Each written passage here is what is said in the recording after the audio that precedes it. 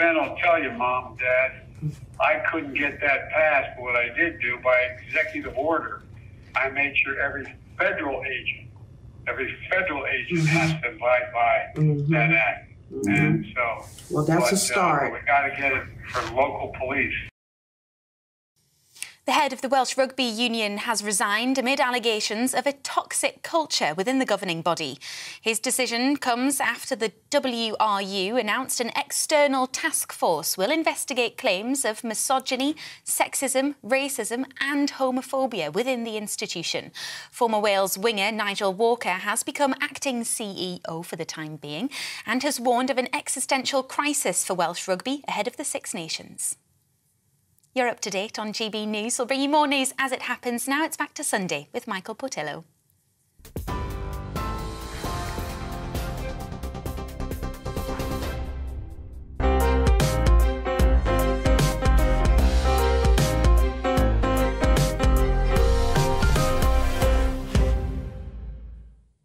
Thank you, Bethany. It's described as a serious breach of the ministerial code, and it gave Prime Minister Rishi Sunak clear grounds to dismiss Nadhim Zahawi from the government. Zahawi's response contains no apology or contrition. The Prime Minister has been criticised for not acting sooner. He also now has to deal with multiple allegations of bullying by Deputy Prime Minister Dominic Raab. If that leads to a dismissal too, that would constitute a second savage wound to Rishi's government, which is just 100 days old. And what of the fate of the Cabinet Secretary Simon Case? As evidently he didn't know about Nadhim Zahawi's tax affairs. Is it time for him to walk the plank too? I'm joined now by William Ragg, MP, who's on the executive of the party's powerful 1922 committee, Alan Evans, who was once my private secretary when I was a minister before rising much higher in the civil service, and GB News political correspondent Tom Harwood. Will there be a sense of relief on the backbenches that this dismissal has occurred? Well, I think there was a certain inevitability about it after a week in politics, as Jacob Rees-Mogg mentioned earlier, but I also think it was quite right and proper that the Prime Minister first of all appointed an independent advisor in Sir Laurie Magnus and that he was charged with investigating it properly and thoroughly. Now, that's interesting because I would have... it seemed to me from the language that the Prime Minister was using in the House of Commons last week that he pretty much decided to sack Zahawi because he was talking of him as the Minister, not my right honourable friend. And since he obviously hadn't told the Prime Minister things that I think the Prime Minister was entitled to know, he might have used that as a reason to get rid of him, saying, well, you know, whatever the facts of this, you should have told me there was this issue. That may well have been the case, and I think in terms of the appointment of a minister and any flag that is raised by HMRC to the Prime Minister, the nature of that issue isn't shared any further because the tax matters remain private. Now, if that matter had been resolved in a previous administration early in the summer, then the Prime Minister would have no reason to have been alerted to it unless that information had been volunteered. Maybe Prime Ministers don't do this as assiduously as they should, but they perhaps should be asking, is there any reason why I should not appoint you? Is there anything that might embarrass me? This is, by the way, a question we were always asked when we were applying to be members of Parliament. I don't know whether you were asked this, but I was asked, you know, is there a skeleton in your cupboard? Well, I think those are questions that require the person to answer thoroughly and honestly. You know, I wasn't there to hear that question being asked. I think Michael Gove spoke earlier this morning about having windows into men's souls and so forth. But you raise a very valid point, Michael. What about Dominic Raab? You were talking earlier about, you know, things being eked out over a period of time and doing damage to the party and the government. Heavens, the Dominic Raab thing has been eked out over a very long period. Oh, it has, and I think that, you know, the press coverage continues to grow on that. And interestingly, in the rather febrile state of politics, the investigation being conducted, commissioned by the Prime Minister, was done at a time when there wasn't an independent advisor to appoint to investigate. But without sounding stereotypically political, Michael, it would be best for that investigation to finish before any judgments are drawn. And you backbenchers will be happy with that, will you? Because this could go on a long time. I think we have to be. That's the process. We're not in the position to know of the veracity of allegations and press speculation. It has to be done as objectively as possible and for those findings to be revealed. Tom, we're hearing here that a Prime Minister is in a bind because You know, the political reality is that Nadeem Zahawi had to go. Everybody knew that, including the Prime Minister. But he was bound by his idea of natural justice to continue with this process until today. Yes, and it became very difficult for the Prime Minister to stick by this line, which I suppose you can make a very solid argument for, that you shouldn't prejudge the outcome of any investigation, that due process must take place, that people are innocent until they are proven guilty in this country. That's something that clearly the Prime Minister believes in, and yet the pressure around this issue became so great that it sounded like it was a bit of a get-out, that this was simply a delaying tactic, something to kick the can down the road. I wonder how much political pressure had been placed upon the independent advisor on ministerial standards, Sir Lawrie Magnus. How much pressure has been placed on him to get this done very, very quickly? Because this is so much faster than any investigation we have seen before. The Priti Patel investigation under a previous advisor took many, many months. Of course, the Sue Gray investigation took about half of my lifetime. We have seen these sorts of investigations go on and on and on. The investigation into Dominic Raab was started at the start of December. That's still going on to this point. So for this investigation to be concluded in less than a week is really quite unusual. What is your assessment of the damage to the government of this? I think the government has already been damaged significantly. We haven't seen the polls shift, particularly on the back of this issue. What this issue may have done is embed a feeling that was already there amongst the British public. We can see the Tory party are about, on average, 20 points behind the Labour Party in the polls. That has not shifted. The appointment of Rishi Sunak to the position of Prime Minister has not moved the needle in this area, something that perhaps Conservative MPs thought it might. But clearly, as long as these sort of scandals drag on, the issues with the brand of the Conservative Party remain. There are different qualities to some of these scandals. I mean, I believe that focus groups have revealed that whereas people are pretty relaxed about the Richard Sharp business, to the extent maybe that they understand it, that they were definitely not relaxed. They could perfectly understand that they thought Nadeem Zahawi had not paid taxes, has not been straightforward about the taxes that he paid and the penalty he paid, and they were very indignant about that. So there's a different quality to different scandals. There certainly is, and crucially, the public interpretation of the scandal is often slightly different from the scandal itself. Reading through very quickly the report that was published this morning from Sir Lawrie Magnus, it's clear the breaches of the ministerial code aren't to do with paying that penalty. The breaches of the ministerial code are about not disclosing having paid that penalty at the various stages, being appointed a minister under Liz Truss, being appointed a minister under Rishi Sunak, and indeed declaring on just your register of interests in general what was going on and responding to questions about whether or not there was an investigation by HMRC. These were the points that broke the ministerial code. These were the points of non-disclosure rather than the fact of having paid a penalty in and of itself. Let's talk about disclosure with Alan Evans. It seems that Simon Case, the Cabinet Secretary, would now be arguing that he didn't know about Nadeem Zahawi's tax affairs. Do you believe that he should have done? Are you surprised that a Cabinet Secretary didn't know about this skeleton in a cupboard? I think it's important to remember that the Ministerial Code, which is the Bible governing the way in which ministers should behave, puts the onus very much on the minister to declare things. And it's interesting what Tom said there about the fact is that Zahawi clearly did not declare that there was a breach of the ministerial code or potential breach of the ministerial code because of the conflict of interest with his financial affairs and being investigated by HMRC. And the code is also very specific, saying even a potential conflict of interest. Even the appearance. The appearance of you corrected me on the detail of the code, well done. Even the appearance. So the onus is actually on, in this case, Nadeem Zahawi, not on Simon Case to do investigation. So I think it's hard to criticise the Cabinet Secretary when, as the report from Sir Lawrie Magnus makes clear, it was Nadeem Zahawi who did not make these declarations.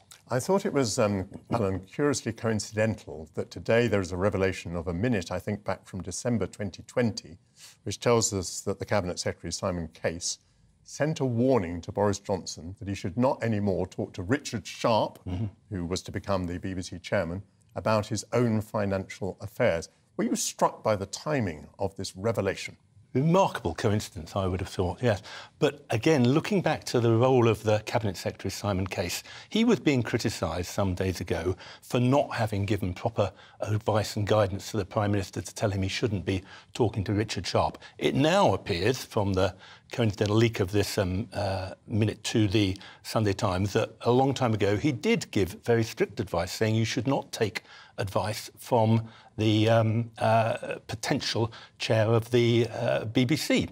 Now, I noticed also in the Sunday Times piece that at the end, Boris Johnson, or a spokesperson for him, says at no time did he ever discuss his financial affairs or seek advice from Richard Sharp. So that is diametrically opposed to what Simon Case said in the advice which has been leaked. Now, I can't believe that Simon Case, who is a busy man, goes around putting up notes about don't discuss your financial affairs with Richard Sharp unless that has taken place. So, on the one hand, that's what Simon Case says. On the other hand, Boris Johnson says it didn't happen. Now, Mr Johnson is something of a stranger to the truth we've seen. So I know who I believe in that situation. Well, steady on, old man. But, I mean, thinking about Simon Case, he did have a pretty checkered history during Partygate. At one time, he was going to investigate Partygate before it turned out that his office had been organising parties. I just wonder, I mean, even if it's not very just, whether his luck hasn't run out. Well, if you look what he's achieved, he's been Cabinet Secretary for less than 3 years. In that time, he's had 3 Prime Ministers, all of the issues that you talked about, including Partygate. He's overseen extremely effectively, as far as I can see, the death of the Queen and the accession of the King. He's got the coronation to look forward to. This is an enormous agenda for Simon Case. Now, at some stage, no doubt he will move on. He was appointed aged 41, 42. Most people, when they're appointed Cabinet Secretary, it's the end of their career. Unless he continues to do this job for 18 years, I suspect at some stage he'll move on. But I think he's got a good track record over a turbulent political time.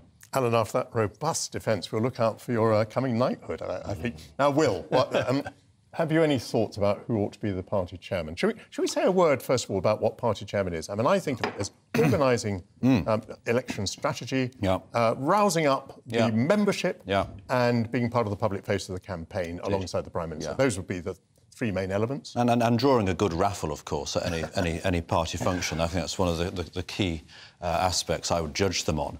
And in that, I think we've probably got a wealth of talent, but even with that wealth of talent, alighting upon a name for me so soon is a struggle.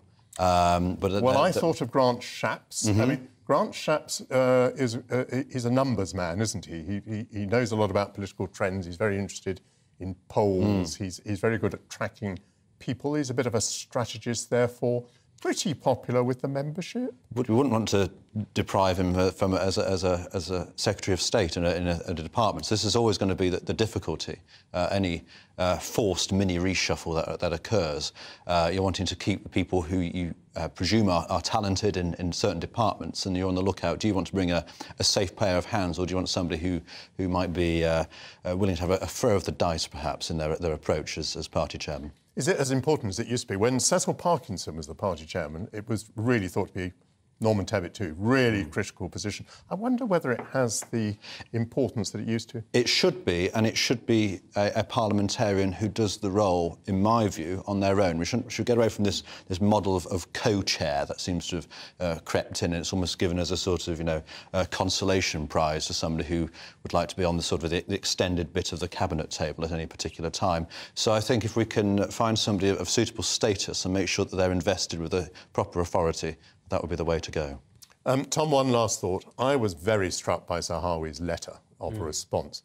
There's not a reference to the cause of his leaving. There's not a word of apology or contrition. And why might there be? Well, because he might have been frank with the Prime Minister. He has caused immense embarrassment to the party and government, whatever may be the background to this issue. Are you surprised that there was no word of apology there? I think it's clear that he feels rather hard done by. He points to 2 big achievements, as he sees it, in his time of government, the vaccine rollout and then, of course, as Chancellor of the Duchy of Lancaster, helping to oversee the funeral and the logistics of the queue to pass by the Queen lying in state as well. And then, interestingly, the letter goes on to talk about how the Fourth Estate have behaved in recent weeks, criticising... And for people who don't know what the Fourth Estate is, it's people like you. It is. It's the media. And criticising the media explicitly in the way in which they have gone about reporting this stuff, particularly pointing to a headline in The Independent in recent days, which read, Zahawi the noose tightens.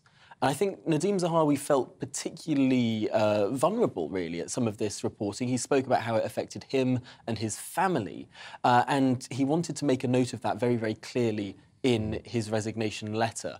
Perhaps it wasn't the right time to do so. It certainly hasn't landed well, and if there's sort of one group that you really don't want to make an enemy of as you exit a position of influence, it's the media. Jacob Rees-Mogg a moment ago rather also took the line that he thought Zahawi had been a bit hard done by. Yes, it's interesting because he is a popular individual within the Conservative Party. It's one of the reasons he was, of course, appointed party chairman by Rishi Sunak in the first place. This is a guy with an incredible backstory who came to this country not speaking a word of English, who fled persecution from Saddam Hussein, built an incredibly successful business from scratch, and then reached sort of the heights of Chancellor of the Exchequer and various other positions within the cabinet. It's the most remarkable British success story. And to that extent, I think many of his colleagues feel a sense of sadness that it's come to this. Absolutely, and that was reflected, by the way, in the Prime Minister's letter to him. Many thanks indeed to Alan Evans and Tom Harwood. I'm going to ask William Ragg MP to stay with me to discuss after the break how 100 years after its foundation, the Tory party's powerful 1922 committee is still deposing and creating Prime Ministers after the break.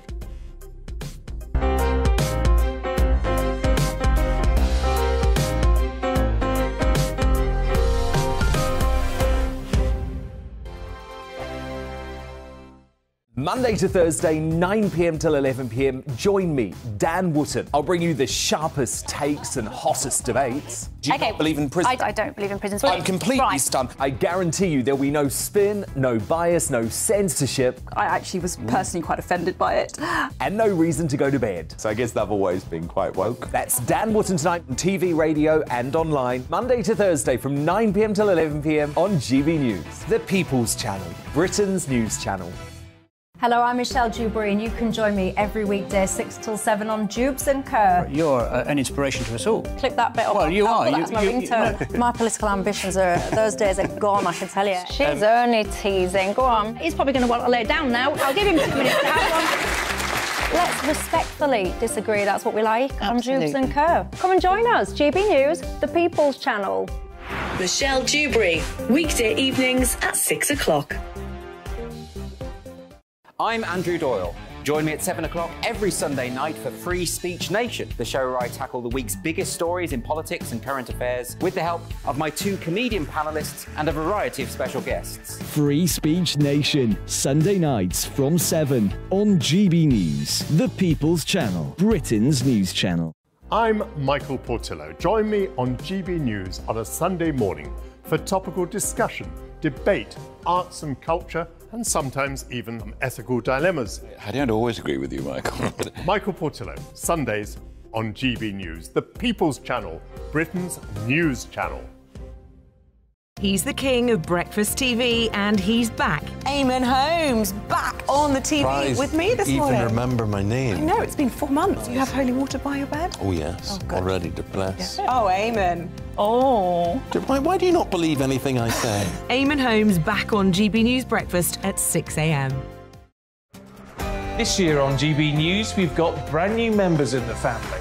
Join us. Across the entire United Kingdom, we cover the issues that matter to you. GB News will always stay honest, balanced and fair. We want to hear whatever is on your mind. And we don't talk down to you. The establishment had their chance. Now we're here to represent you. Britain's watching. Come join us on GB News, the People's Channel, Britain's news channel. We are GB News, the People's Channel. And right across the United Kingdom. You can find us on Sky Channel 512. Virgin Media Channel 604. Freesat Channel 216. Freeview Channel 236. And YouView Channel 236. You can also take us with you on DAB+ radio. With the GB News app and at the website gbnews.uk. We're absolutely everywhere. Come join us on GB News, the People's Channel, Britain's news channel.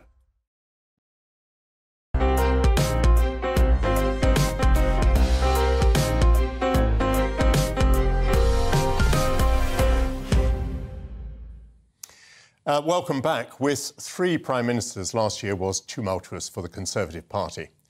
At the heart of events was the 1922 Committee of Backbenchers, which seemingly perversely is celebrating its centenary this year.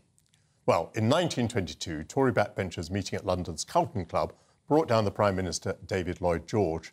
Since then, the name 1922 Committee is enough to send a shudder down any leader's spine. Those elected in the 1922 election formed a committee early in the following year, which is why the 1922 is 100 in 2023. Simples. William Ragg is on its executive, so I hope I got the history more or less right there. Now, I know that it's not called 22 because it brought down the Prime Minister. It was the people who were elected in 22. They formed it in 23, and you will be celebrating the centenary. It's had a remarkable last year, and you've been on the executive. Yeah. What are your reflections on the role that the 22 played last year? I think my reflections, it confirms my opinion that the 1922 Committee is a sort of release valve within the Conservative Party. And while pressure can take a greater or lesser length of time to build up behind that valve, when that valve is opened, it relieves that pressure and brings about a change. It's important really to note it's not the committee itself that gets up in the morning and decides, well, what we're going to do today, we're going to change the Prime Minister. As I say, it can be a long or short time coming in this sort of groundswell of the view of colleagues as to what should change and what should happen. Being a member of the executive, so the sort of management board, do you take the view that you're there to reflect what the mass membership of members of Parliament is saying, or are you there to have your own positions as well? We're there to reflect the view of the party at large. They're the ones of colleagues, rather, of backbench colleagues. They're the ones who elect us to the positions through internal election, and therefore we reflect the view. Most of the time our work would be described as being fairly dull. Each week we will meet as an executive and we'll discuss the issues that are affecting members of Parliament and their views internally, and we'll make representations of them to ministers, to the Prime Minister, on a weekly occasion, against the Chief Whip as well. So we're very much a sort of shop stewards of the parliamentary party. How scientifically do you sample the opinion of the party? When I was a party whip, we each had a flock. Yeah. So we had, 20 members that we were responsible for talking to on a regular basis.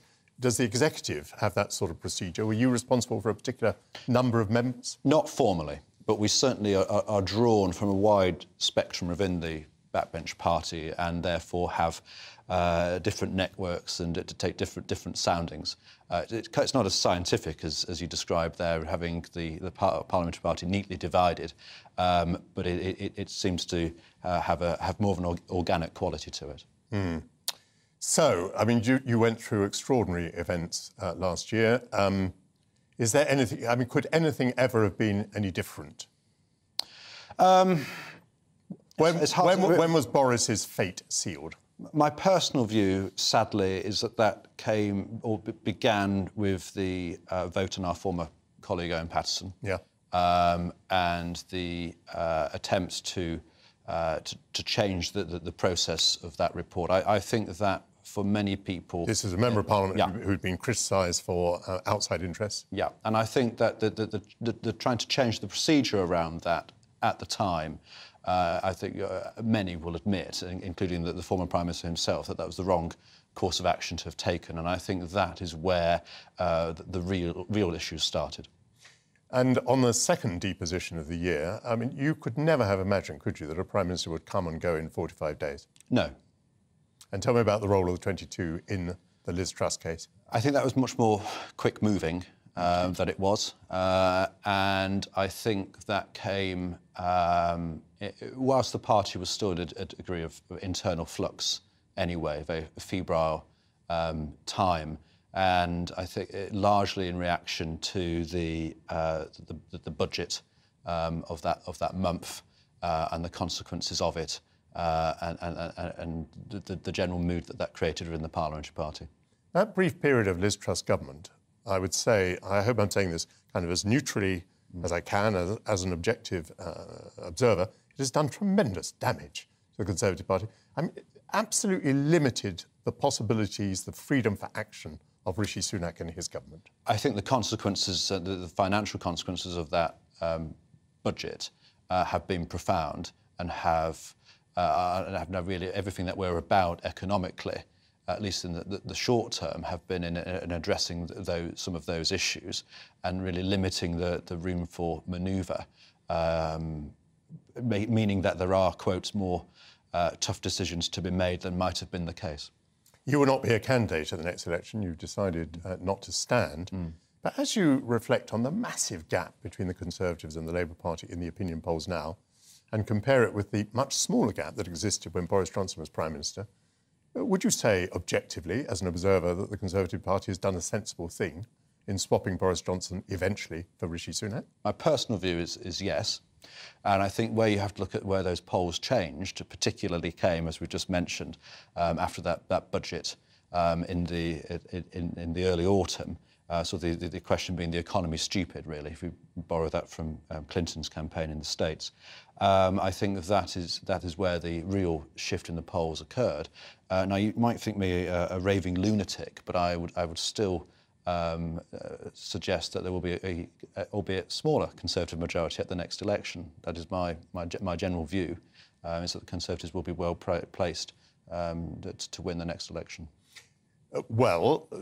I'm slightly surprised by your prediction, but let me ask you, based on your prediction, would the majority have been bigger had Boris remained? I don't think so. I think it's very different and difficult to understand. But it's easy with hindsight to reflect on that. But also, I think in so doing, we forget about some of the issues and the difficulties we were facing as a parliamentary party at that time. I think the real shift in the opinion polls came with the budget in the autumn.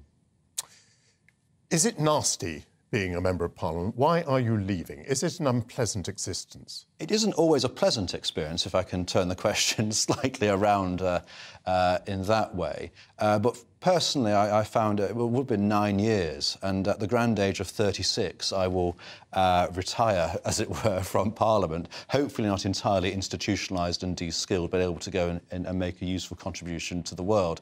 I think the days of decades-long parliamentary service may well be behind us, and we should rather view politics in a different way, in a more healthy way that people will come and go. But for me, what are the things that make the parliamentary life not pleasant? I think it's difficult when you're juggling various demands. If you're, if for example you have a family, you're spending a great deal of time away from them, but that 'twas ever so. I think sometimes the way that MPs will behave towards one another leaves a little bit to be desired. But I think overall, it's a great thing to do and to be involved with. But you'd be foolish for thinking it didn't come without its challenges. Were you surprised by some of the others who are standing down? Deanna Davison, Sajid Javid? I'm not surprised, because I'm in that same situation whereby you reflect more widely on life and what you wish to be doing with it. And people won't believe you, because they always assume it's on the basis that you're sort of fleeing before you're dispatched by the electorate. But actually making a positive decision, taking ownership of a situation, I think is a very healthy thing and a very positive thing for individuals to do. And what about the pull of duty? Because I would have said that you stood the best possible chance of holding your seat for the Conservatives. I would have said that Deanna Davison stood the best possible chance of holding Bishop Auckland for the Conservatives. Did the two of you, well, you might not know her mind, but did it go through your mind? Oh yes, always, because I represent my hometown. I've never stood for election anywhere else. I never even went for selection as a candidate anywhere else. I was previously on the local council. It's where I grew up and where I live, and having won 3 general elections there since 2015, of course, there's huge weight of expectation and indeed a sense of duty within me to continue to serve it, which I'll do until the next election. But I think when you begin to balance that more fully, that you realise that making a decision isn't always about selfishness. It can just be the best time, and that you can leave the stage. William Ragg, I think the House of Commons will miss you. It's been a great pleasure to have you on GB News. And in the coming week, you will be celebrating the coming days, you'll be celebrating the centenary of the 1922 committee. Many thanks indeed to William Ragg from the executive of the 1922. Coming up, are suits and ties just for estate agents and bankers? I don't think so. But after the break, we'll talk to someone who does believe exactly that.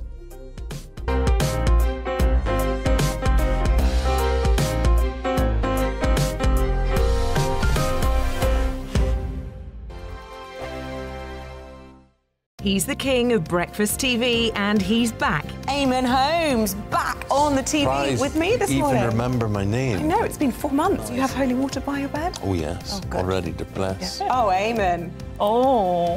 Why do you not believe anything I say? Eamon Holmes back on GB News Breakfast at 6 a.m.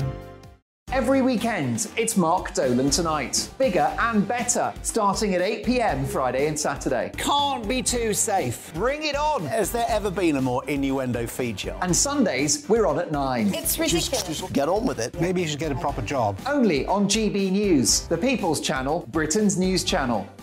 I'm Michael Portillo. Join me on GB News on a Sunday morning for topical discussion, debate, arts and culture, and sometimes even some ethical dilemmas. I don't always agree with you, Michael. Michael Portillo, Sundays on GB News, the People's Channel, Britain's news channel. Hello, I'm Michelle Dewberry, and you can join me every weekday 6 till 7 on Jubes and Kerr. You're an inspiration to us all. Click that bit up. Well, you are. That's my ringtone. My political ambitions are, those days are gone, I can tell you. She's only teasing. Go on. He's probably going to want to lay down now. I'll give him 2 minutes to have one. Let's respectfully disagree. That's what we like on Jubes and Kerr. Come and join us. GB News, the People's Channel. Michelle Dewberry, weekday evenings at 6 o'clock.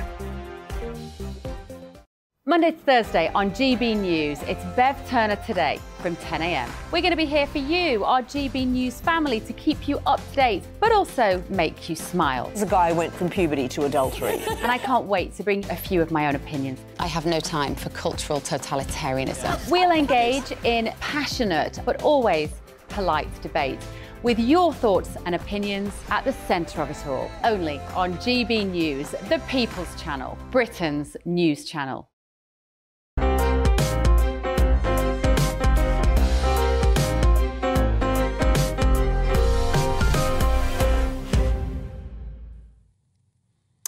The pandemic changed many things, including, it seems, the way that we dress. Well, some of us. Virtual working meant less formality and more sportswear. As some people have crept back to the office, they've maintained Zoom wear with smart clothes consigned to the back of the wardrobe. Now, one UK law firm declares that the traditional shirt and tie are, quotes, the domain of bankers and estate agents only. It wants its staff to dress elegantly to reflect their personality. Ayesha Vardag, the founder of the divorce and family law firm Vardags and author of the new dress code, joins me now. Hello, welcome to GB News. Hi, Michael. Very, very pleased to meet you. Why have you issued this new dress code? What is it you want to get away from and get towards? So it wasn't suits and ties the domain of bankers and estate agents only. It is that increasingly it is that way, and it's no longer a requirement in order to be elegantly dressed to adopt that particular sartorial style. What I want to get people to is just a sense of being very elegant without having to conform to a particular sort of conformed dress code in that way. I want them to be able to express their own individuality more. And it's the opposite of coming back to work in hoodies and tracksuits and lockdown wear. It's about making coming to work a bit more of an occasion with more of a sort of party, special occasion feeling, because that's integral to getting people wanting to be in the office and wanting to have that special experience of being together, and that meaning more than just being at home in their sitting rooms. All righty, let's look into that. What is your definition of elegant? How could you imagine, for example, a man dressing to meet your description of elegant? Michael, I would say that today you are extremely elegant. I would be very happy to see any of my lawyers come in dressed as you are today. OK, I didn't mean to feed you that line, but wait a minute. I'm wearing a shirt. I'm wearing a shirt and tie. I thought that was part of what you were against. You are, but it's expressive. In fact, you're actually colour coordinated with me, so how could I not like it? But you know, I'm happy for people. You know, if what you were wearing, as I put in my memo, was in fact an electric blue sequined jacket and gold leather trousers, that would be fine too. If that was how you wanted to express yourself, and it made you look good and feel good. I've been very clear. I don't want to reduce the gravitas of what people are wearing or the respect for their clients and for their work. But equally, I have a very creative team. They're not boring lawyers. You know, we think we're providing something special. We're being creative. And so I want them to be their own individual selves and express themselves in the way that brings that to work. It's one of our core values. Bring your personality to work. We don't want people to be grey. We want people to bring themselves. And we hire people that, you know, we're happy to have do that. You mentioned party wear just then, I think. And I believe you have said that people might dress the way they would if they were going to Annabelle's, a nightclub in London. I don't go there very much. I haven't thought about how to dress. But I just wonder whether that's right. Do people not want to divide their day, particularly in the office, from their night? Don't they want to wear quite different things at Annabelle's from what they wear in your office? I certainly don't mean like going to the old Annabelle's and going clubbing in evening wear. I don't mean that. I mean like going to breakfast or lunch or tea at Annabelle's now, when people are dressed beautifully, fabulously, but it's not clubbing wear. And it's, you know, it's not improper day wear for something that you're doing as a professional. It's just more creative, more expressive. OK. What about your clients? Because, as I understand it, you're in the business of advising people on things like divorce. I mean, divorce is a messy, murky and sad business. I mean, do you really want your lawyer turning up dressed like Michael Portillo when you're dealing with such very sombre matters? Shouldn't sombre matters be reflected in sombre dress? Divorce isn't a funeral. Divorce is the beginning of a new chapter in someone's life. So what divorce is more than anything else is intensely personal. You need to be able to connect with your lawyer.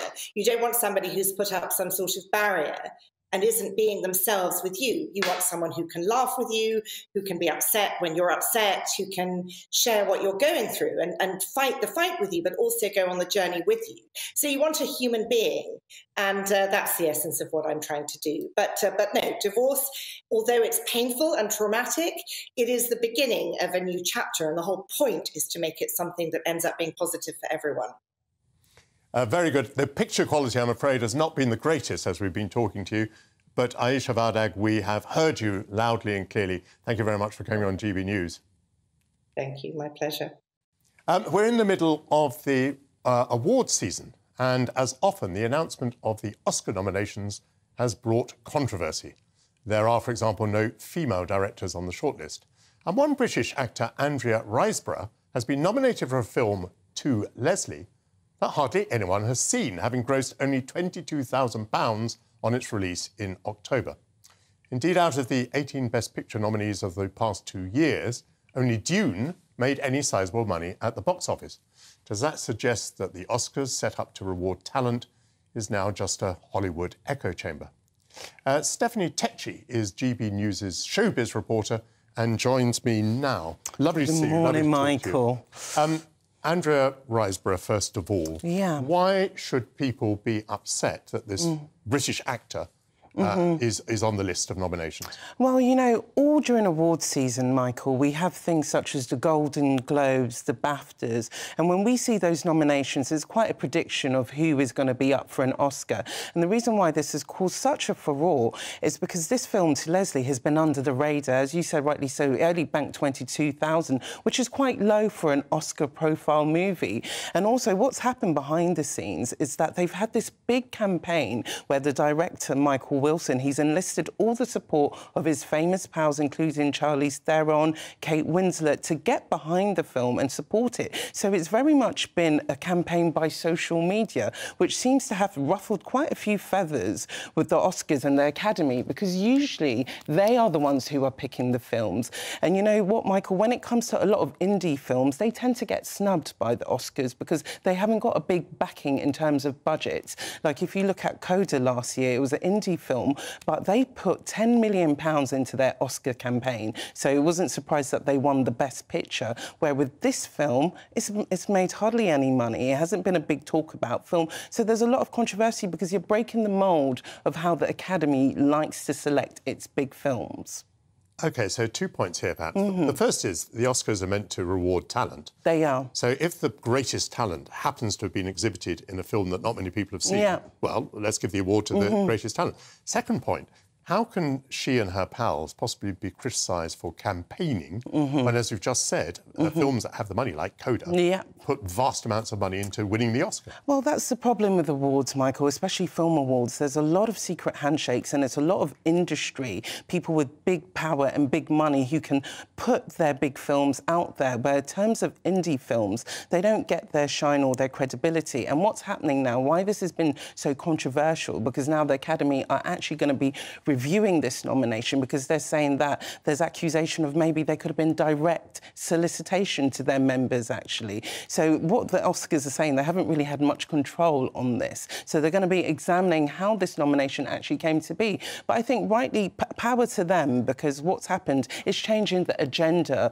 of what films should be there. It's not always the box office smash that should be in the category, and it isn't always the ones that you think you should. Sometimes you need a wild card. But what's happened in its 95-year history of the Oscars, it's changing. There's been so much upheaval over the past few years, and it seems like what's happened, the Oscars has almost become a box-ticking award show, and now what's happening, we actually need credible films out there.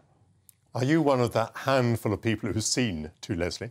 No, but I now want to see it. And that's the good thing about these kind of films that come out of nowhere, because, to be honest, we've all heard about the Avatars, we've heard about Top Gun, but this film now, it's generated interest in it, and that's what films should do. I think what's happened with the Oscars, they've lost their way in terms of respecting the art of film and the people who do it. It's become this big kind of hype thing where it's more about the showbiz and less about the art of film. You said that the Oscars were in danger of degenerating into box ticking, and yet there's controversy again this year about a lack of diversity. Tell me about that. Well, there is, because what's happened now with these nominations, especially with To Leslie, with Andrea Riseborough coming through, there's been a lack of black female artists and directors who've been recognised. So we had the powerful film The Woman King with Viola Davis, which done incredibly well in the box office. And then we also had Till, which stars Daniela Deadwyler, which shows the brutal killing of Emmett Till and the story behind that. Both done really well, but they haven't been nominated for an Oscar. So we had this big furore in 2015 where it was all about Oscars, hashtag Oscars so white, because there was a lack of diversity and a lack of nominations from black actors and black actresses. And now there's an Oscars so white 2 hashtag, which is going around talking about the lack of black talent that have been nominated. But Michael, while as a black person, I do understand the plight of it, it's about awards. It should be about talent and it should be about merit. And if they haven't been selected for it, it doesn't mean that just because they're black, they should be in there. There's always politics behind these things, as we've been discussing. But you know what? There is reflection of diversity, because we have Michelle Yeoh, who stars in Everything Everywhere All at Once, and she's nominated for Best Actress, and she's done incredibly well with the BAFTA. She's got a nomination. She picked up an award at the Golden Globes, and she's the second Asian actress to have been nominated for an Oscar since 1935. So you can imagine we still got some way to go. So a lack of black nominees, but an Asian nominee there. And you're fairly content with that situation. It is difficult to know, isn't it? Because, if the Oscars do have black representatives, then they're accused of box ticking. And if they don't, they're accused of a lack of diversity. I guess it's quite difficult. Should we care at all? Are the Oscars losing their their credibility, their importance, their validity? I think they are, because we're living in a very oversaturated market with social media, streaming services. There's so many services which are fighting for viewers' attention, and the Oscars used to be quite exclusive and elite in a time where there wasn't this access to celebrities and stuff. And now it feels like it's all about the scandals of the Oscars, such as last year when we saw Will Smith slap Chris Rock. It wasn't about the film, it was all about that slap. So what's happening now? People are more concerned with the drama and the controversy surrounding awards instead of the awards themselves. So I do feel like it's losing its relevancy. But as an establishment, you can't get rid of the Oscars. It's always going to be a staple on the showbiz calendar. But I think in time it's going to be looking very different because, you know, as we've seen with the Brits Awards, and they've scrapped gendered awards and all that kind of stuff, we're very much living in a very much transitional time of how arts and culture and film is being represented and what is being politically correct. The viewing figures for the ceremony have gone down dramatically. They have, because, as I said, we've got so many outlets which are vying for our attention. Most people are switching away from linear television onto streaming onto Netflix or Apple or just so many things online. And as well, the Oscars come in the middle of the night. You know, internationally, if you're not a big fan, you're not going to stay up for it. You just want to know about the big headlines. And it seems like it's more an industry thing. And this is why there's always a big kerfuffle about the awards, because you're not actually reflecting what the public are viewing, because we're watching stuff like Avatar, Top Gun, all those box office smash hits, and they're not being really represented at these awards. It's all these under titles which we haven't heard about. So I think that's why there's this big disconnect with audiences and the Oscars. As someone who makes television programmes, one of the things that drives me mad is at the end of the television programme you have credits, and now the tendency is to squeeze the credits over to one side of the screen where they can't be read and to be announcing the next programme and so on. And I think that's such a disrespect to the person who's done the sound and the lighting and so on.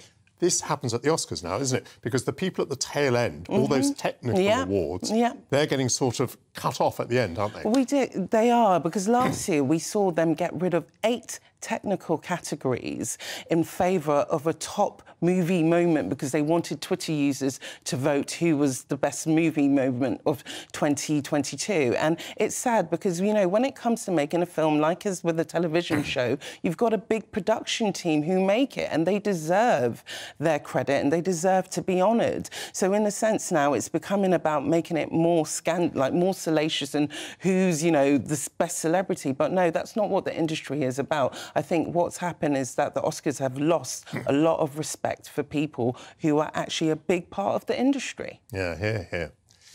So in 2021 and 2022, there was a lack of nominations for big box office pictures. But that isn't true this year, 2023, because we've got Top Gun there, and we've got Elvis there. Yeah, we do. And we've got the Banshees. The Banshees of Inisherin as well.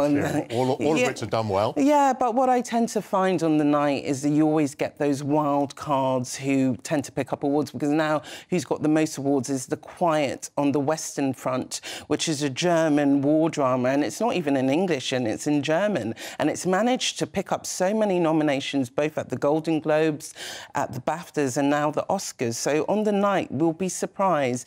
Fans tend to connect with those box office hits like the Top Guns, but then these new films are the ones that actually end up winning on the night. All Quiet on the Western Front was originally a German book. I think it was published around the year 1930. It's probably one of the reasons why we tend to view the Great War in the way we do today.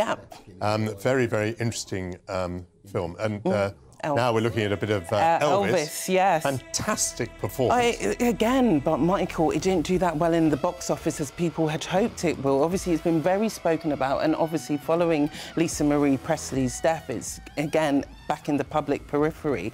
But on the night, you'll be surprised whether it does pick up awards. But, you know, when we see stuff such as the Golden Globes, where Austin Butler did pick up Best Male Actor, it sometimes gives a hint of what we might see on the Oscars. And briefly, a word about Tom Cruise. I thought the new Top Gun was sensational. It was fabulous. I saw it at the IMAX. It's amazing. incredible, you know, and that's the thing. As a film viewer, you will say it's excellent, but I find that all the big blockbusters, they never do well on the night because, again, the Academy are looking for who's going to be most spoken about, and Tom Cruise has had his moment with this. And on the night, you know, you'll get that wild card who will pick up all of the nominations, which then will get the public to go view these films. And, of course, one of the things that Top Gun probably would get the awards for is the technical side, which is absolutely stunning. And obviously that will go under the radar. And then you have stuff like such as Black Panther, the second follow-up as well. Again, it's up for 5 nominations, but on the night, I guarantee you, it'll probably only just pick up technical awards, so they won't get that moment such as when you're winning the Best Actor or Best Actress. And you will be part of the dwindling audience watching the Oscars, I will be. You have to. It's almost like a showbiz rite of passage to watch the Oscars. You know, it's one of those awards, you love to hate it, but it's what we've got. But the BAFTAs is the first thing, and that's what I'm quite excited about. British film and British talent getting their due. And Andrea Riseborough is British, so we're excited about her. To be honest, Michael, I really do hope that they don't strip this nomination from her. We'll find out about that on Tuesday, because I feel like she's put in the work and they've rebelled against Hollywood. And this is what's interesting about this story. It's not just they had hardly any money to make this film. So I think they're going against the grain and they should be awarded for that. Well, there's a drum roll for what's going to happen at the Oscars. Thank you very much to Stephanie Tecci. Coming up, the doomsday clock edges closer to midnight. Does the threat of humanity's extinction help to focus the mind? And whiskey galore, but not from where you'd expect it. That's all after the weather. Hello there, I'm Jonathan Vaughtry with your latest weather update from the Met Office. Hope your weekend has been going all right. As we bring it to a close, there are 2 cold fronts across the UK. This one in the far south is a fairly weak feature, just bringing some patchy outbreaks of rain to southern Wales and southern areas of England. This one in the north, pushing into Scotland, Northern Ireland, has a bit more substance to it, so there are some longer spells of rain as it continues southwards into the evening, but that too will tend to fizzle out later on in the night. Behind that, we will see some clearer intervals develop, but also showers pushing in for Scotland. These will be heavy in places with hail, snow, down to around 400 metres over the mountains as well. A fairly brisk night for all of us with the winds, so frost is not too much of a worry as a result of that. Towns and cities around 4 degrees Celsius, but perhaps down a bit lower than that in some sheltered areas. Otherwise, once we move into the start of Monday, a lot of sunshine to be had for many of us. There will be a bit of cloud lingering in the far southwest to begin with, and the breeze just will remain a bit strong in the northeast as well, but not too bad of a start to the new working week. Temperatures will be around 9, maybe 10 degrees across southern areas of England, but it will be noticeably cooler tomorrow than today across parts of Scotland. During the afternoon and into the evening, we'll then see the cloud push in across Northern Ireland and then later into Scotland as well, further outbreaks of rain coming through here. And Monday night is relatively a repeat pattern of Sunday night, where we see that next band of rain pushing southwards again, fading out and turning patchier as it eventually moves across areas of Wales and into central southern England, with showers, blustery showers, following behind for parts of Scotland and Northern Ireland.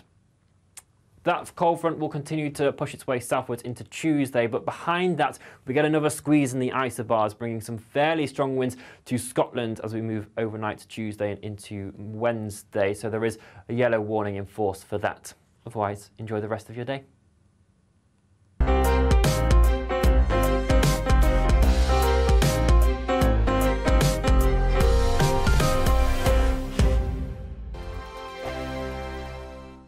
I'm Simon Evans. Join me on GB News for Headliners at 11 p.m. What's the scoop? I'll be joined by 2 of the country's top comedians. That's right. As we take a look at tomorrow's newspapers tonight. We're going to get into trouble. If it's a big story, we'll be covering it. Spill some tea on him.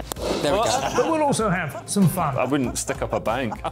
My father didn't love me. So anyway. Headliners every night from 11 on GB News, the People's Channel, Britain's news channel. Join me, Patrick Christie's, Monday to Friday, 3 till 6. We tackle the day's news agenda like you've never seen before. It's high tempo, high octane, the most controversial topics, and the best guests. You will not be able to take your eyes and ears off it. I'm not afraid to ask the questions that you really want answered. 3 till 6 p.m, Monday to Friday on GB News, the People's Channel, Britain's news channel. Hi, Andrew Pierce here. Join me every Friday lunchtime for a proper no-nonsense debrief of the week's events. With special guests in the studio and the GB News team on the ground, I'll be getting you up to date with news, some intelligent discussion and my own sharp take. The weekend starts here with me every Friday lunchtime on GB News, the People's Channel, Britain's news channel. I'm Andrew Doyle.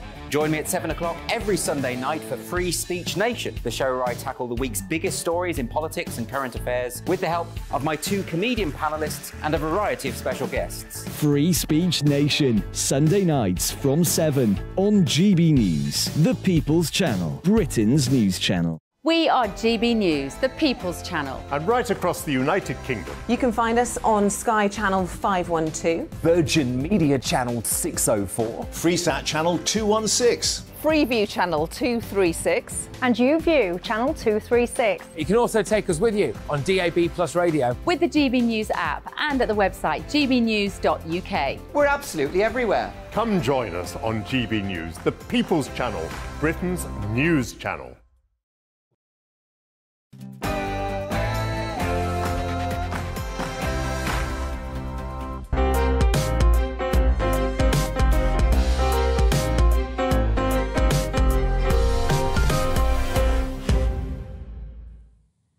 Good afternoon and welcome to the second hour of Sunday with Michael Portillo, bringing you good conversation, arts and entertainment, ethical dilemmas and a sense of the ridiculous too.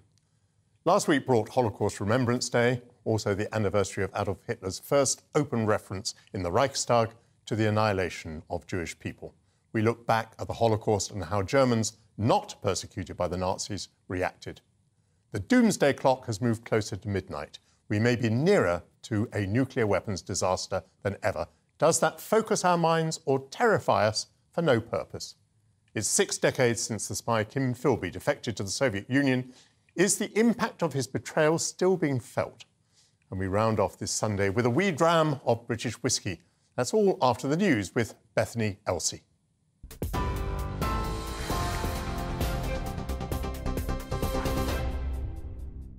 Michael, thank you. Good morning. It's 1 minute past 12. I'm Bethany Elsey in the GB newsroom. Nadeem Zahawi has been sacked from government after an ethics inquiry found a serious breach of the ministerial code.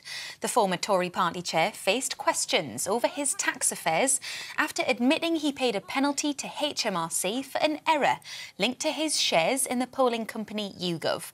In a letter, Mr Zahawi assured the Prime Minister he'll continue to support the government from the backbenches in coming years. MP Jacob Rees-Mogg says he has sympathy for him. The report seems to show that he made some technical errors with his declarations under the ministerial code, and the Prime Minister has decided that they were serious enough to fire him. So I feel sorry for Nadeem Zahawi, but I think that after it dominating the headlines for a week, the rule of politics is that if you do that, it's very hard to remain in office. The Housing Secretary has admitted that faulty government guidance allowed the Grenfell Tower tragedy to happen. Michael Gove says the whole system of building safety wasn't policed effectively enough. He's expected to announce a 6-week deadline for developers tomorrow, forcing them to sign a contract to either fix their unsafe homes or be banned from building new ones. The fire at the residential tower block in West London killed 72 people in 2017. Boris Johnson was reportedly told to stop asking Richard Sharp for advice about his personal financial matters just 2 weeks before he was announced as the new chair of the BBC. According to the Sunday Times, Mr Johnson, who was Prime Minister at the time, was warned by officials to stop discussions in December 2020.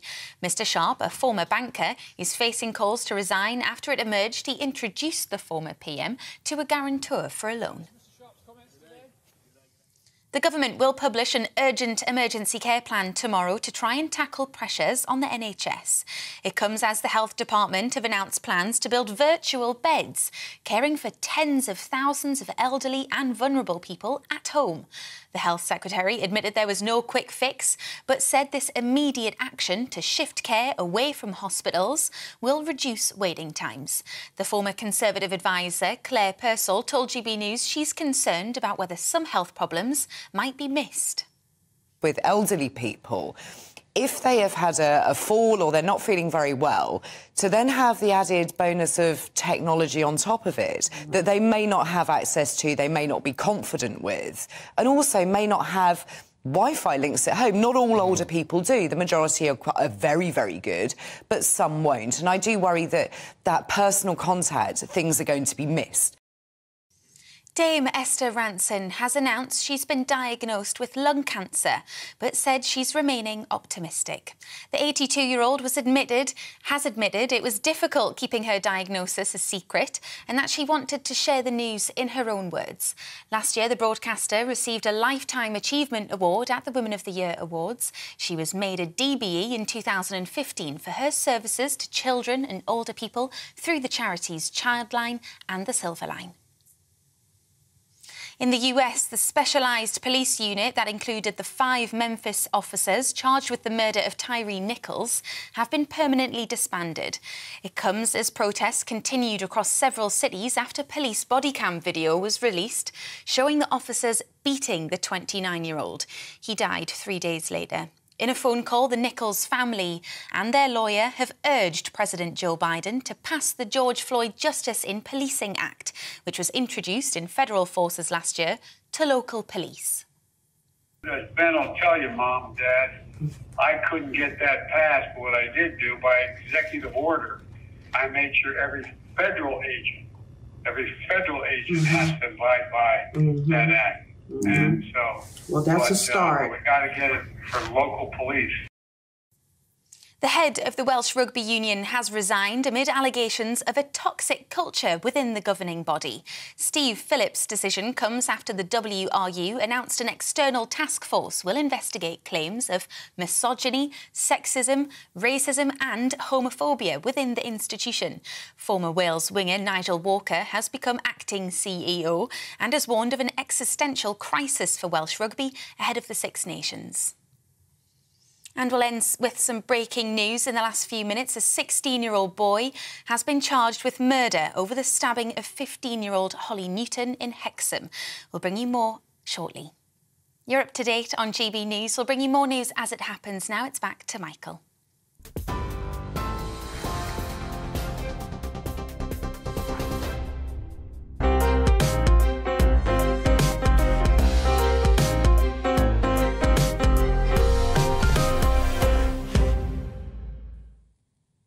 Thank you, Bethany. In January 1939, German Chancellor Adolf Hitler told the Reichstag for the first time that the Nazis intended to exploit war to annihilate Jewish people.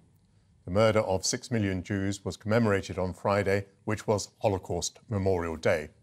The focus this year was on normal people, the victims of genocide, the normal people who were witnesses and bystanders to genocide, and the normal people who became its perpetrators. I'm joined by Dr. Rachel Sentry, Deputy Chief Executive of Holocaust Memorial Day Foundation, Holocaust survivor Dr. Martin Stern, and author of A Village in the Third Reich, Julia Boyd. Martin, you must be very aware of the perpetration of the Holocaust by ordinary people and the bystanders and the witnesses who were ordinary people. Did you therefore approve of the focus this year on ordinary people? I not only approved of it, I suggested it. There is a mass of evidence from people who have studied the Holocaust that the mass murderers started out as ordinary people. Ordinary policemen were taken off the street in Nazi Germany and sent to Poland to murder thousands and tens of thousands, and some of them went back into the police force as ordinary policemen afterwards. From that and a lot of other sources, we are intensely aware of this. And we want to get away from the idea of teaching history as a black and white issue of extremes, because without the people in between, the Nazis would have been powerless. Yes, and how has that made you reflect on your fellow human beings? I mean, have you lived your life since being a Holocaust survivor thinking that the people around you now, the people who surround you in Britain, could be caught up in such events were history to take that sort of turn? The answer has to be yes.